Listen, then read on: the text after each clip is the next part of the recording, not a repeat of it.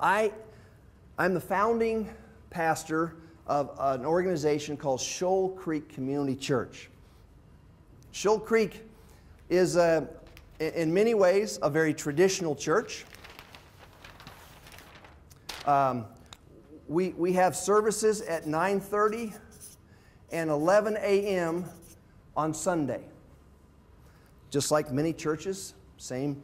We have a weekly structure that kind of looks like a church. We don't have a regular evening meeting once a week, but we have it once a month. We have a small group structure where we invite people into groups to be a part of growing in their relationship with Christ. And on this side, over time, we have come to call this our come side.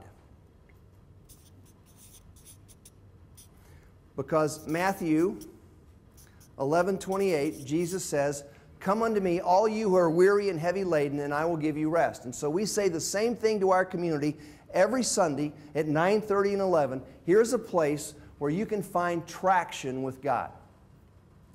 Now, a lot of people, and I will hand out this afterwards, so you'll listen to me and not read it, but a lot of people are starting to use this concept of a hybrid church. And we think of ourselves as a hybrid. Everybody know what a hybrid car is? They're not that popular yet in South Africa, but I think the Toyota Prius is here. And you have an electric engine and a gasoline engine in the very same car. Those two power plants in a car really don't work together. I mean, electricity and gasoline are totally different. Fundamentally, the principles, the mechanics it takes to work them, everything is different. Yet they exist in the same car because they serve a larger principle, and that's to move the car along. And so over time, we have used a hybrid car as a model for what we do as church. And so on our come side, which we refer to as our gasoline engine, it's been around a long time. Everyone knows a gasoline engine. There are a lot of people who can work on a gasoline engine. We're very comfortable with putting petrol in a hole that exists on the side of a car and allowing it to propel us along. But we are beginning to understand the dangers of petroleum-based movement. Cars pollute our universe. They work on a fuel that could run out on us one day, and we wouldn't have any more petrol. In my country, it's not near as expensive as it is in your country. Petrol is, really expensive here.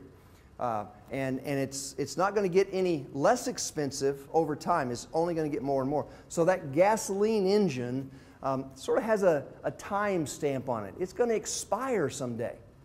And we view our come side like that. It is simply a very traditional and very trustworthy instrument, but it is becoming less and less effective at reaching people.